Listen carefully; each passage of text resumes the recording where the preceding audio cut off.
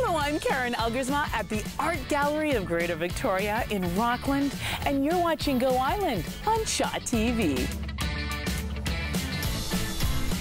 On today's show, the 411 on St. John's Ambulance, and we meet a little angel whose courage is awe-inspiring. And Dan Kahn chats with an award-winning magician. All that and so much more on Go Island.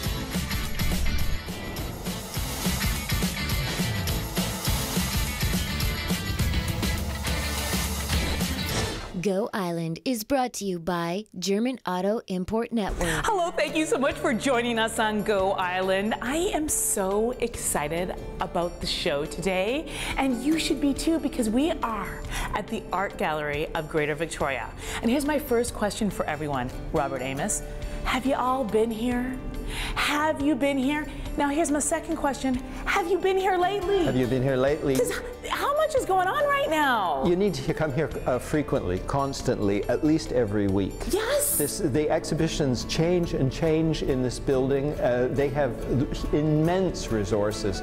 I believe I've seen every exhibition in this building since 1975. So let's begin with the exhibit that's happening right around us here. Robert Amos, who is the curator of this particular exhibit.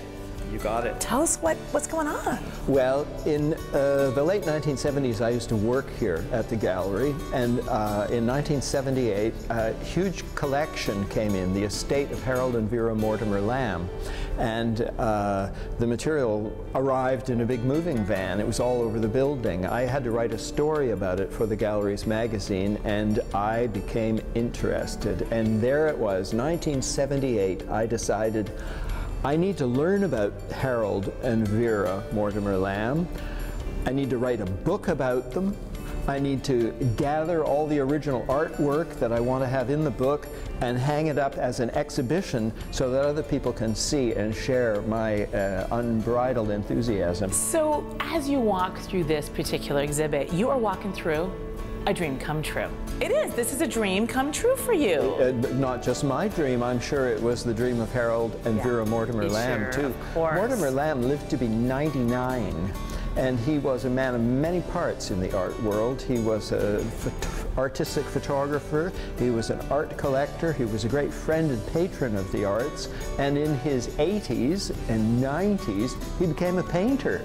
Tell us about some of the key things that people will enjoy and should look for as they walk through here. Well, there's far too much to tell. You can read it in the book, but I will say this. The first part of the show is dedicated to Mortimer Lamb as a photographer. He lived in Victoria between 1895 and 1905, and he began photographing in a very soft focus, artistic way all the important people in the community and in his life. But the sexy art lover, fabulous oil painting part of the show, which is right in the middle, involves a woman named Vera Ogilvy Weatherby. She was 18 years old, a student at the Vancouver School of Art, when Fred Varley of the Group of Seven, it's his portrait there, came to Vancouver to be the art teacher. He was 42 years old, wife and 4 children, who he ignored and made a nuisance of himself, and drew out this incredibly beautiful art student, Vera. He painted a number of pictures of her. Some of them I would consider the most important paintings in the whole of Canadian art history. You're kidding me. They are here on loan from the National Gallery in this show. Mortimer Lamb eventually married Vera. You're kidding me. And not only that, he was 70 years old at the time, and she was just 30. That is what movies are made of. The gallery has accessioned 192 artworks from him. That's a very large number of donations, as well as all of his photographs, all of his papers, and he gave the gallery $110,000 for the purchase of art. And those are the only funds the gallery has for the purchase of art. There you go, what a gift. He lived, as I say, to be 99. Vera and Harold were 28 years together. Wow. And that's amazing. It's an incredible love story. Have you ever thought to yourself, what would I do if the person standing next to me had a heart attack or started choking on something? Would you know what to do? Well, Paul Ballstein met with St. John's Ambulance to find out the 411 on the training that goes into getting people ready, getting their first aid, and being part of the whole St. John's Ambulance community. It's a huge community, very cool story. No, I'm not a private eye.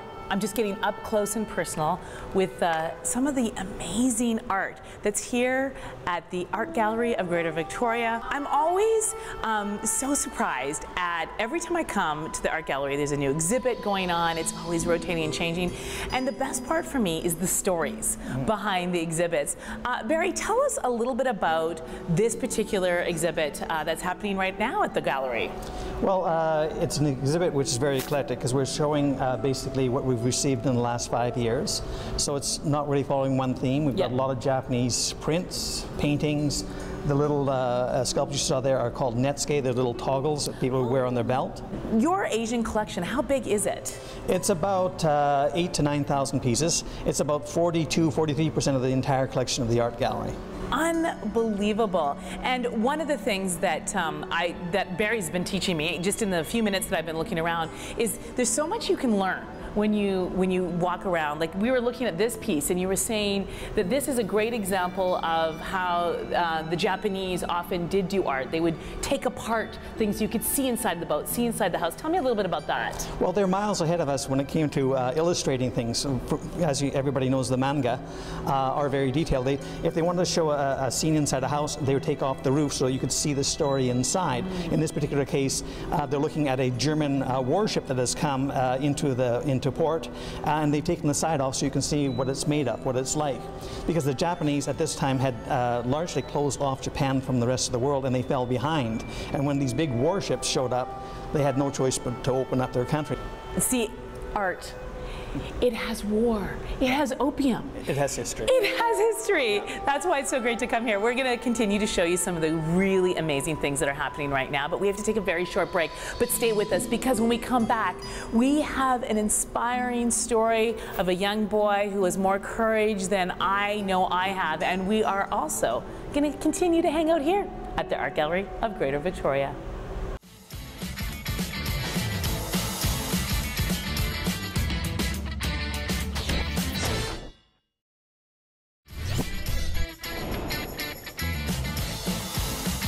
Welcome back to Go Island. I am losing myself here. I'm actually forgetting that I'm supposed to be working. Why? Because I'm at the Art Gallery of Greater Victoria. There are so many wonderful exhibits happening right now. It is just like, it's like Christmas here. You walk into another room and you're like, wow. And you walk into this room, wow, Rembrandt, who is one of my favorite artists. It's maybe because I studied art history at university and Rembrandt was one of the artists we studied, and maybe it's because I married a Dutchman, I don't know, but I love Rembrandt. But this is a very unique exhibit. Tell us a little bit about what makes this so special. Well, I love Rembrandt too, and I was pretty thrilled as a new employee here at the Art Gallery of Greater Victoria to find out that we had a number of Rembrandt etchings in the collection. And so I wanted to include them in a little exhibition, and I was trying to explore how to do that. And I just started to look at the other etchings that we had in the collection and realized that we could really tell a story about Rembrandt's legacy and his influence on many generations of printmakers that followed him. But the interesting thing, I think, that ties this exhibition together is that in looking for a title for the show, I often just start Googling, and I was Googling the word etching, and this phrase came up online, "Winter is an etching."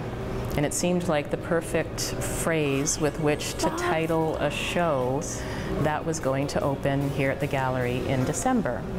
And it turns out that the phrase, it's the first few words of a very short poem that goes, winter is an etching, spring a watercolor, summer an oil painting, and autumn a mosaic of them all. Very touching poem. Goosebumps. Wow. That was written by a man named Stanley Horowitz. The amazing thing is that Stanley Horowitz, the poet, has gotten in touch with me. He found out about the exhibition online and is thrilled about this gallery. I could write like 10 movies after like spending 45 minutes here. You guys just attract all this incredible karma. I think it's the fact that we approach making exhibitions as an exercise in telling stories, and people really respond to that aspect of storytelling. It's a really good way to engage people with visual art. Well, we love to engage our viewers with our version of storytelling, and our very own talented storyteller, Sucheta Singh, met with a very brave young boy.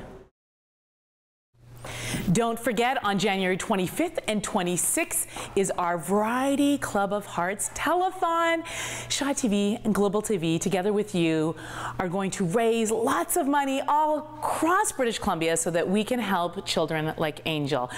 We have to take a very short break, but stay with us. Why, you ask? Well, I'll tell you why. Because Dan Kahn has a magic trick or two up his sleeve with a story just for you. And we're going to tell you what's going to be happening just a few days right here at the Art Gallery of Greater Victoria.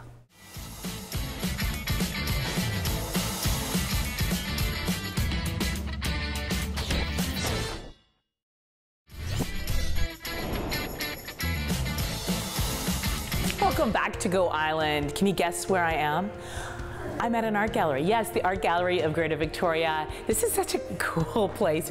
Every time you turn the corner, it's either a new exhibit or a funky, place to look. And I love this room. Just to tell people where we are, all those who have never been here, and this is what you're going to do in 2014. You're going to visit the Art Gallery.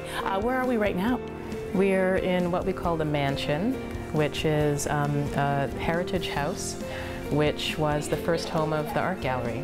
It was donated by Sarah Spencer, specifically to house the first exhibitions and collections of the Art Gallery. The exhibit is going to be opening on the 24th, is that right, of January? The opening event is Friday evening, 24th of January. First day that the exhibition is open to the public is January 25th. And tell us a little bit about it. It's a career retrospective of local artist Carol Sabiston. The show is called Carol Sabiston, Everything Below, All of the Above, and it brings together her textile work, for which she is world famous. World famous. And it brings together works from the 70s to very recent things that she just finished. Oh my gosh. End of last year. So it's a beautiful array of remarkable work by a remarkable local talent. Oh my gosh, so much to see here. Now, we do have incredible talent here, talent that starts very young. In fact, our very own Dan Kahn met a magician that just won an award in Vegas, and he can't even drink yet. I love this story so much, and I only have one thing to say to introduce it. Ta-da! Are you looking for a cure for the winter blues? Go no farther than the Art Gallery of Greater Victoria. As soon as you walk through those doors, you can lose yourself in a world that is far, far away. It's enchanting. It's filled with beautiful stories. It's magical. And it's right here in your own backyard. I'm looking forward to seeing you next time. Go Island is brought to you by German Auto Import Network. Women's clothing provided by Tulip Noir. Casual designer fashions. Men's wardrobe by DG Bremner & Co. Menswear and accessories. Hair services provided by Salon J.